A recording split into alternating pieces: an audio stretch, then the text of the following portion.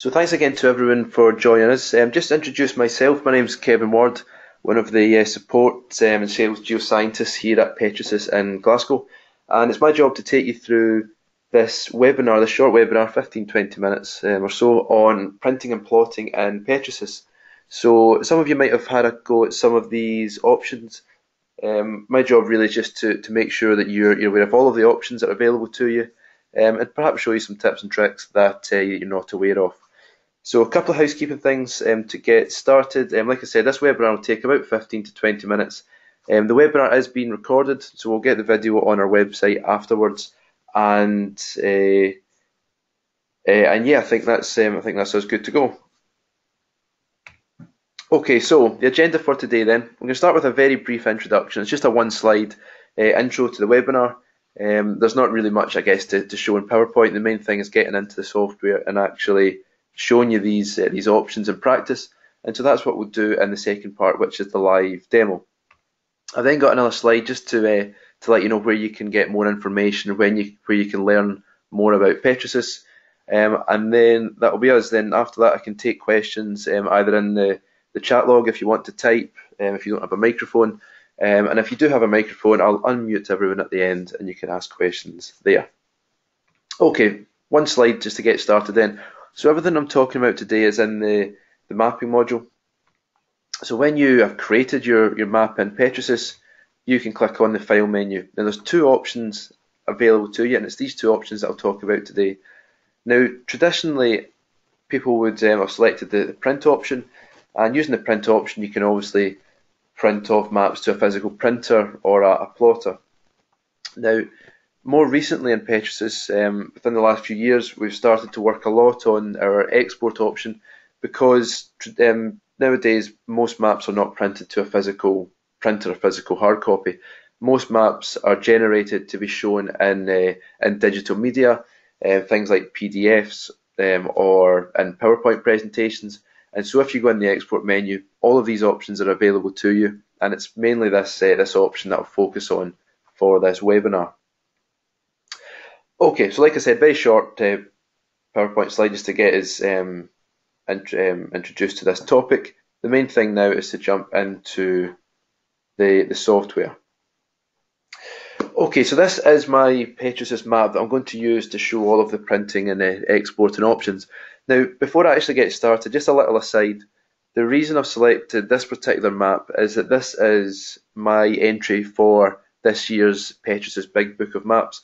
So I'm not sure if you're familiar with what that is, but essentially it's a map book that we put together. We get a bunch of maps printed out, and we have a little kind of friendly competition between Petrosys staff and Petrosys clients.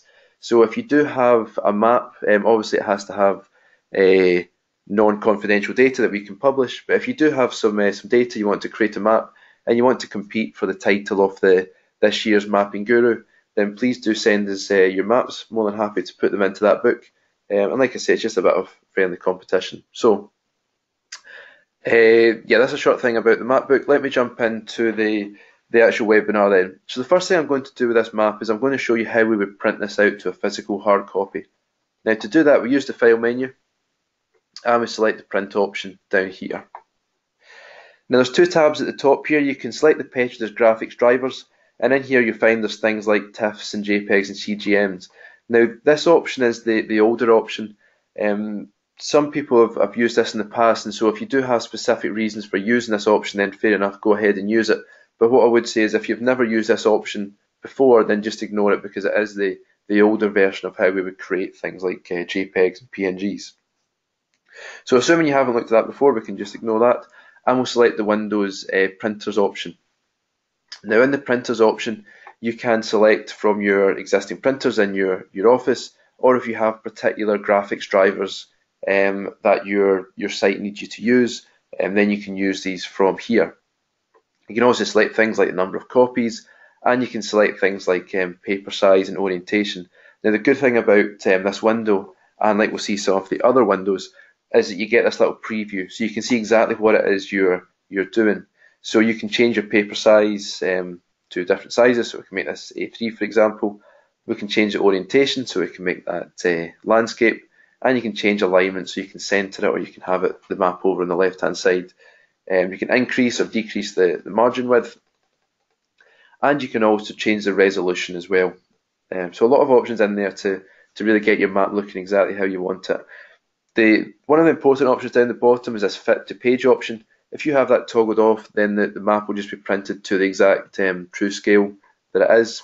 Obviously, you can see that this paper size A3 would only print out a small section of the map. Obviously, if I select something like A4, then it would be an even smaller section of the map that would be printed out at that scale.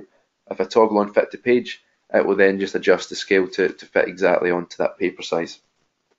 Now at this stage you just click OK, and then obviously that map would print out. Obviously for the purposes of a webinar, that's not really going to show you very much, so I'll just skip over that and move on to the next part of the webinar, which is the focus of this demo, and that is the export options. Now there are a range of different options in here, and I'm going to use each of them. So because I'm going to use these options regularly, I'm just going to click on the top of this panel. I'm just going to create a little tear-off menu here.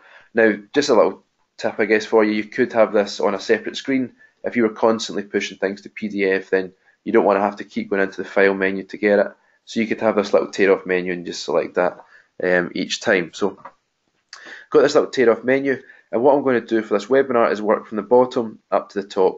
So I'm going to start with the option down the bottom, which is to publish the map to a WMS. So if I click on that option, you get this little panel here. Now, for those of you that don't know, the WMS stands for a web map service, and it's a way of sharing maps over an intranet or an internet system. Now, other software, things like ArtMap, things like Petrel, there'll be others as well, support the display of WMS data.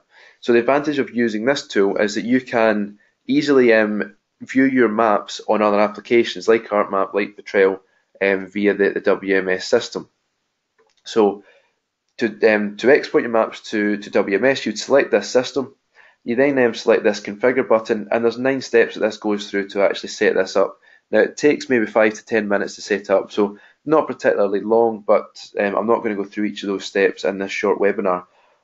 Another thing to point out is we do have a very helpful how-to PowerPoint document that goes through each of these steps with some screenshots and talks you through them. So if you do want to do this, then let us know and we can explain that in a little more detail. So I've done this before starting this webinar, and it's created this WMS link here. So when you've exported your map to WMS, what you can do then obviously is display the WMS. Now if I just clear the data on the map here, you can display WMSs in Petrosys, whether they're Petrosys WMSs or external ones. So click on the Web Map Service option. And just to show you this works, I'll just display this WMS here. Now, in reality, you probably would not display a Petrosys WMS inside Petrosys. You would display it in other things like Petrel or ArtMap. But just for the purposes of demo, just to show you, there you go. I now have my WMS available to be displayed. Okay, I will jump back to my map and continue with the rest of this export panel. So the next thing on the list then is the ability to excuse me, export your maps to a Google Earth format, to KML format. So if I click on this option here, you'll see all we need to do here is type in a name for the Google Earth. So I'll just call this example map. Now you'll notice that the only CRS I can have is WGS84, and that's because Google Earth can only display data in WGS84. If your map is in a different coordinate reference system, then Petrosys will do that datum conversion for you using your preferences to do the datum conversion. I'll toggle on a couple of options down the bottom, so I'll include the style information and any text that I have. So this text here, for example, will be converted to a polygon to be used in this KML format. So I'll click OK. Now this option is reasonably performant, so you can see that it only took a few seconds to export this, but it's exported almost 2,000 lines and almost 1,700 polygons. So it exports a high amount of spatial data in a very short time. When I've done that, I then have a file in a KML format, and I'll open this up in Google Earth just to show you on here. Close that. So you see we're zooming around Google Earth into Kazakhstan area to show you where all my data are. And you can see this is the result. So obviously I could give this KML to somebody who doesn't have technical software that perhaps uses Google Earth, that wants to see whereabouts I'm working or wants to see my data. And also all the layers are retained. So for example, the person could come in and view all of the faults in my area. They could also view where all the wells are, or any of the other license blocks, any other information that's on here. So a very easy way of sharing your maps. You'll notice that it doesn't have any of the colour information, and that's just a limitation of Google Earth. But all of the lines and polygons and text is all retained for Google Earth. So that's the spatial data option. The next option is the PowerPoint option, and this is an option that's been added within the last couple of years that has proved to be very popular. We hear more and more that a number of our users are actually, they describe themselves as PowerPoint jockeys. They essentially use PowerPoint day in, day out to create presentations or to create files or portfolios of all of their geological information. So they use PowerPoint regularly, and this option here really does help them do this much quicker. Now you'll see there's some icons there, so let me show you where we can save these shortcut icons. Up on this this panel here, you'll see there's some icons up here, and if I right click, you'll see I get a list of all of the toolbars that are available to me. Now I can toggle off the export toolbar, and I can just toggle that back on there, and that just displays here. Now this toolbar has the ability to save files to raster images, so that's the raster image option. There's the PDF option, which is up the top, and then you've got your two PowerPoint options. Now there's a detailed export to PowerPoint, which I'll go into in a few minutes, and there's also the short, quick export, just using the screen resolution. So if I click on that icon there, what you'll find is that back in my PowerPoint, so this is the PowerPoint that I used earlier on just to start this webinar, you'll see that I now have my map in this PowerPoint here, and I can do things like obviously resize it and put it to various places. However, there's a more advanced option, that's what I'll go into just now. The more advanced option is really for the people that use PowerPoint on a regular basis to generate these presentations filled with their maps and their data. Now there's a couple of different options in there. One is that you can set exactly where on the slide you want the map to go. The second thing is you can have a zoomed area of your map. You don't have to have the full map, and you can also choose the resolution. So I'll go into those options just now. So if I go to the view menu and go to the slide master, you find that we have these things called placeholders within PowerPoint. Now if I find the slide I was working on earlier, which is this one, I've inserted a picture placeholder. So I've gone to this menu and I've selected insert picture placeholder, and I can choose exactly where on this slide I want my picture to be. So I'll put it down the bottom right there. And if I go back to my PowerPoint presentation, and let's say I add in a new slide here, if I choose the layout of that slide, and I'll choose it to be the slide from the master slides that I had selected earlier, I can now go back to my Petrosys map, and I can zoom into a particular area. So let's say I zoom into this area up on the top right here. Now if I choose the more detailed option, which is this one here, or I could go to PowerPoint and choose this bottom option here, I'll get this little window here that has a few things to help me out. So the first thing I'm going to do is I'm going to increase the resolution of the export. So I'm going to make it a medium resolution. You can go up to 600 dpi if you want.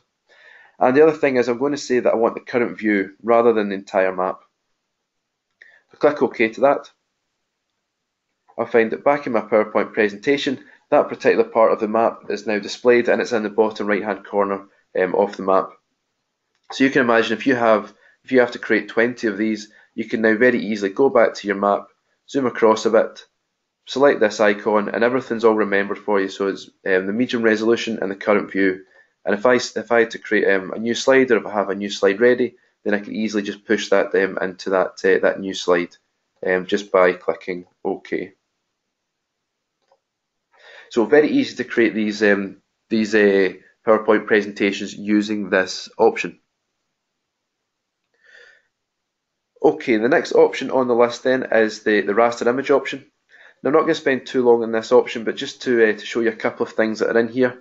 There's various different formats you can get your maps out in. So BMPs, ECWs, GeoTIFFs, JPEG 2000. So if you need georeferenced images or georeference files of the maps, you can have these options. There's JPEGs, PNGs, PPMs, and also TIFFs. When you select that, just simply give the file a name, and you can choose in pixels the width and the height of your map. You can also choose the DPI as well. You'll notice if you create the DPI too high, you get this little orange box to tell you that you're using a lot of memory as well. So it tells you how much memory is required to generate that image. You've also got similar options to the PowerPoint, so you can choose the current view or you can choose the entire map. And you can also choose georeferencing options for the georeferenced formats. So if you're using this file for a particular application and that application needs particular georeferencing types or compression types, you can play about with those parameters there. When you click OK, the map is then generated in that format. You can see it's opened up here in Windows Photo Viewer. You can open it up in anything that supports GeoTIFFs. And so the value here is this is a very easy way to share digital formats of your maps. The next file on the next option on the list here is the pic file. And if we click on this, you'll see there's just two options here. You can either export the zoomed area or the full picture to a pic file. Now, if I choose one of these options, you'll see that it then opens up the window here, and basically all I have to do is type in a name and click Save. You'll notice that this is called a Petrosys pic file, so this is a proprietary format that Petrosys has. To be honest, it's a format that's perhaps a little outdated now. It's used for things like our location map images. So various parts of the Petrosys software will ask you for this pic file. But in terms of sharing with other applications and with people who don't use Petrosys, it's probably not a file that you'll use too often. Next on the list is the CGM file. And again, you get similar options to the pic file. So in this case, I'll choose the full picture. And you'll see again, you get to choose the name and location for the CGM file. So if you are using things like Easy Copy or other things that need a CGM file, you can use this option. And the final option on the list is the PDF option. And again, it's a reasonably new option within the last few years, and it's proved to be very popular. So I'll go into this option in a little more detail. So again, you get to choose the name of the PDF, and you get to choose the paper size. But obviously, if you're wanting to fit the map onto the paper, then the actual paper size doesn't matter. So you can play about with the paper size in here. You can also choose the orientation, and you can choose the margin width as well, and the DPI. So similar to the print option, you've got some options in there to change the preview window. You've also got similar options to the PowerPoint, so current view and entire map. And you've got the ability to use georeferencing information and layers. And this is the real key thing about our PDFs. They retain the georeferencing information and they retain the layers. So if I click OK to that, you find it now opens up in a PDF. So in this case, I'm just using Adobe Reader. So no technical software now. And if I expand this option here, you'll find all of the layers are retained. So I can easily toggle off things like this folder here. I can toggle off some of the other folders as well. And so the advantage of using this option is that I can give a whole suite of maps to somebody who doesn't have technical software, and they can very easily manipulate the view and see exactly what it is I want them to see. So for example, you could give a portfolio of maps. You could give your top structure map, your base structure map, your net pay map, net to gross map, whatever it is. You could give these as a series of folders. That person could then come in, expand the folders, toggle on and off exactly what it is they want to see on their Petrosys and their PDF. The other thing this does retain as well is most PDF readers like Adobe Reader have a geospatial location tool. So there it is there. And if you look down the bottom right of the map, you'll see the latitudes and longitudes are retained. So if I had to zoom in to some of these wells, I can easily see the coordinates of those wells on this PDF. So again, it's the ability to share your maps with people who don't use technical software. That's the advantage here. And that's the last of the options. So thanks very much for listening to this short webinar. I'll jump back and just going to finish with one slide just to show you where you can learn more information about Petrosys. So obviously there's our videos page on our website. If you go there, you'll find this webinar very shortly, and you'll also find all of the previous webinars as well. If you want to see the upcoming webinars, there's a link to that there on the screen as well. The next upcoming webinar is all about, it's the second part of making maps using Esri data, and that's towards the end of April. If you want to receive some training on Petrosys, we have a training link on our website. We also have some online training as well, so if you want to learn Petrosys in your own time, at your own pace, there is an online course that you can take, and that's the link to it there. And finally, just one thing to mention is that we do have a support portal being developed at the moment, and that will be released to our maintained clients shortly. So it'll have things like the ability to download new versions of the software. It'll have things like the ability to view your outstanding support calls, and it will also have a series of helpful how-to documents. So the how-to document I talked about earlier for publishing maps in WMS, that will be in the portal, as well as a range of other ones to suit various different workflows. So thanks very much for listening.